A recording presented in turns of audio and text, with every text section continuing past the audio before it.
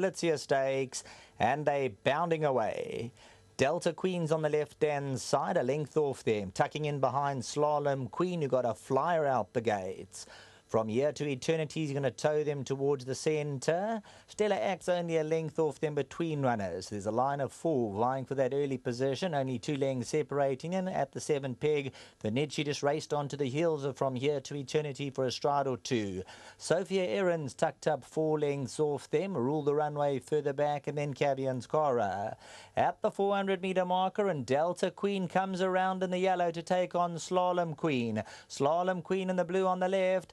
Delta Queen's between them. VERNICHEY is starting to look very dangerous on the right-hand side. Slalom Queen coming to the 200. Delta Queen's under pressure. And VERNICHEY now coming home very strongly. She's starting to come home hard. Slalom Queen on the inside, but VERNICHEY's feeding her focus and she's got her eyes on the prize. Slalom Queen, then came Delta Queen and Stella Act. A big victory for number 8, VERNICHEY.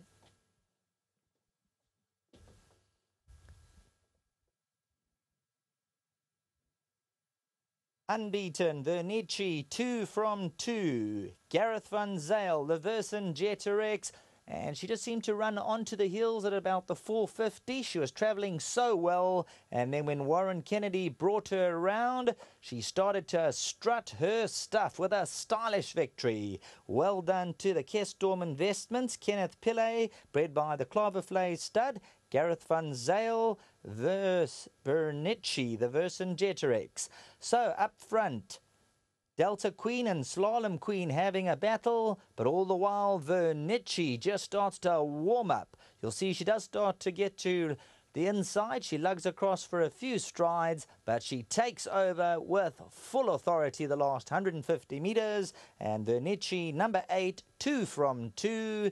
Back to the studio.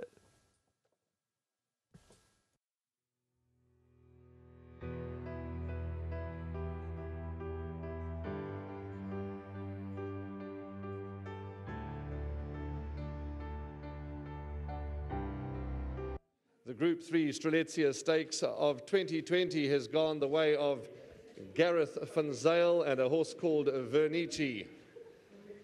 She's a 2-year-old daughter of Vercingetorix out of a Captain Al mare, bred by Claverflay stud. And if she didn't impress you today, well then I'm not quite sure what it takes to impress you. But let's see if Warren Kennedy, he's here to join us. And he rode this filly on debut. And Warren, first of all, congratulations.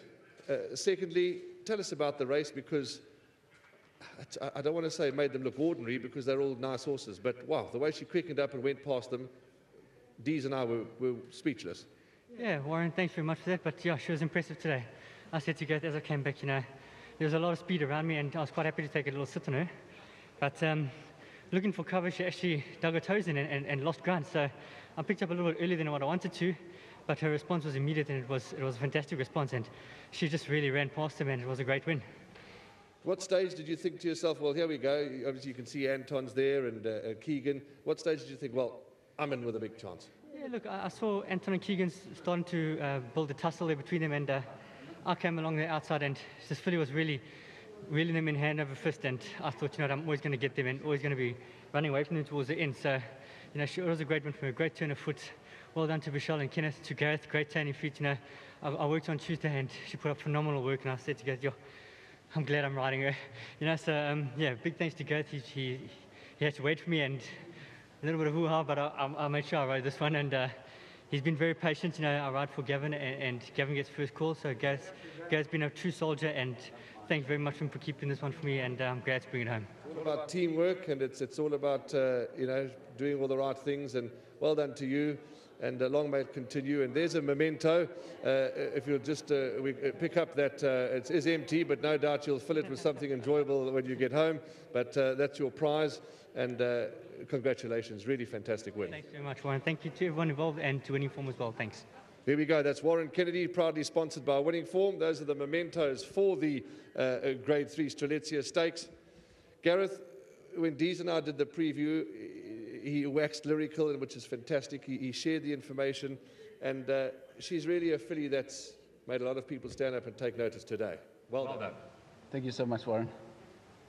Let's talk about the owners, first of all, because they no doubt would be at home and celebrating and having a wonderful time. Tell us a bit more about them and how they got involved, and obviously you've been with them on the phone already. Yeah, you know, I mean, Kenneth, Pele, Vishal Garau, and, you know, their wives. It was Milo's birthday a day ago, and, you know, Carmen's about 3 days ago, so, you know, a happy birthday to them belatedly. And, you know, to Kenneth, Vishal, sure, you know, they supported my dad and myself really strong. And it's just so gratifying to be in this winner's box of a Group 3 for them with this filly. You know, they stepped up for me, got me out of a position which I mentioned in a maiden victory, and it's just amazing. You know, it's really tough times we're going through, and to have a filly, a shining light pop up like this in really challenging times it gives us a bit of hope. So a big thank you to them, to all the owners who have supported me through this time. Gareth, what's she like to work with at home? Is she a troublesome filly? Is she easy to sort of work with? Is she workmanlike? How does she... these are the horses we know that every trainers dream of and to get up in the morning and go to work for. But what's she like? Is she easy to work with? Yeah, she's different to the regular horse, Warren, in that she's got a presence and a way about her. So she's cooperative. She's got a bit of an awkward head carriage in her work, but you know, after she worked so well, which Warren alluded to in the week, she just came back to the ring and stood and stared into the distance with her ears pricked for almost a minute, which is quite a long time. So, you know, she's got grace about her, and a big well done to Birch Brothers, to Colin. We've kept in touch through her career, and you know, it's a great effort from them in breeding her. Well, hearty congratulations to you, Gareth. There's your momentum. It's a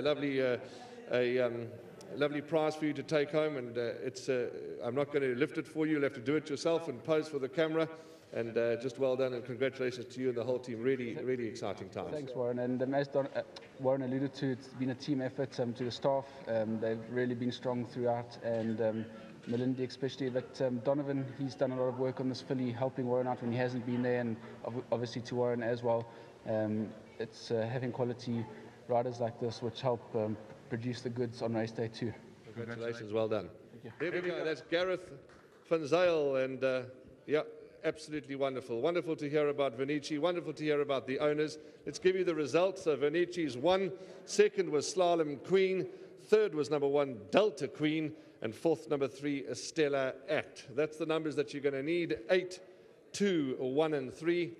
And these 2-year-olds, as we all know, they improve at different times. And VERNICHEY's clearly going about it the right way. And some exciting times lie ahead. That's it, the first of the features. We'll be up next for race number 7, the Godolphin Barb Stakes, brought to you by Independent Media, in a little while.